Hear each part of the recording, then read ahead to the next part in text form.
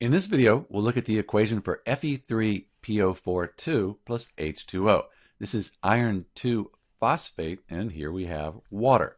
So we're going to take solid iron 3 phosphate. Let's put a little S out here, and we're going to put that in liquid water. We want to know what happens.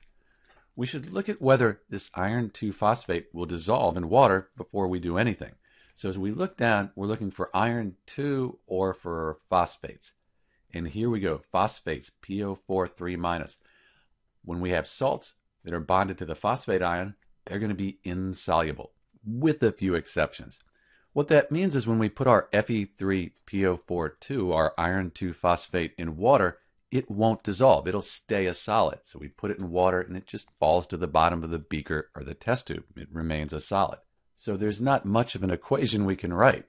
We should note, when we say insoluble, we mean that almost all of it doesn't dissolve, but really a very, very small amount will dissolve. So we could write the equation for that very small amount of Fe3PO4 2 that dissolves.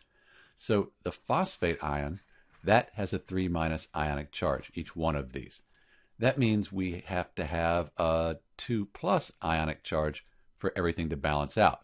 So we'll have 3 of these iron 2 ions, and then we'll have 2 of our phosphate ion here.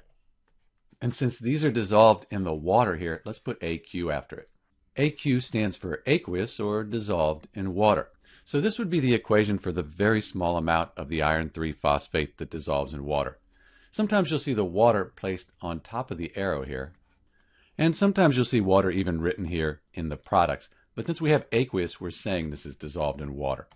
So this is Dr. B with the equation for Fe3PO4 2 plus H2O. Since it's insoluble, it won't dissolve in water. There will be, though, a very tiny amount that dissolves, and we could write the equation for that tiny amount. This is Dr. B, and thanks for watching.